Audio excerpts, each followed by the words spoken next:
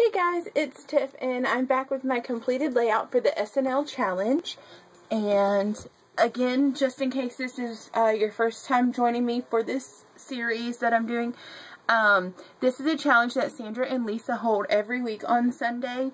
And this week they let me pick the challenge and to join in with them. So I was really excited, and I chose kitchen utensils. The reason I chose that is because Sandra had just sent me this really awesome huge Anchor cookie cutter, and I totally plan to use it for cookies, but I also used it for this layout. So I watercolored this Anchor and I used this as a background for that, or a stencil for that. And then I used some different size circles from my kitchen. This is from a pickle jar, which you can see are the bigger journaling spots here. And then I use this for my pepper. This is kind of the medium. And then I had one from a water bottle that I used for my smaller ones. But I've since got rid of that water bottle. So, I have two videos prior to this showing the process. One is the process of how I use the circles to make a mask with this gold lame mist.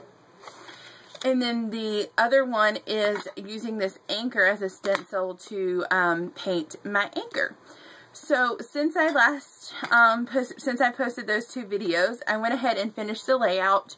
The process was getting kind of long because this is a more artistic layout. It's not as much as just layering paper. Not that that's all that I always do, but you know what I mean. It was just getting to be pretty long, so I felt like I wanted to share the rest of my layout. So I used this gold EK Success pen to outline the circles that I did my journaling in. And then I did my journaling with an American Crafts Slick Writer, and it's in blue.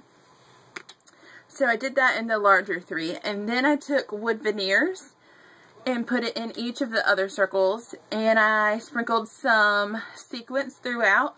Added my title with some treasure thickers, and it just says St. Augustine.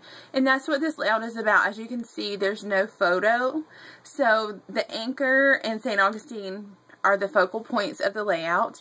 And basically in the journaling, I just talk about how we took our second date there, we got engaged there, and now we visit there with our family. So it's a very special place, near and dear to my heart as well as my husband's, and I really wanted to put that in our book. But I don't have a lot of pictures from the first two events, and I really wanted to put all three events onto one page. So this was kind of my way to do that. So thank you so much, Sandra and Lisa, for the challenge. It was so much fun. I love how my layout turned out, and I hope you guys enjoyed this set of videos from me. If you have any questions or would like to leave a video response, you can do that here on my channel. You could also check out Lisa's channel and leave a video response to her video. She's Maggie Milo. Or Sandra, she's Oh Snap Gonzo.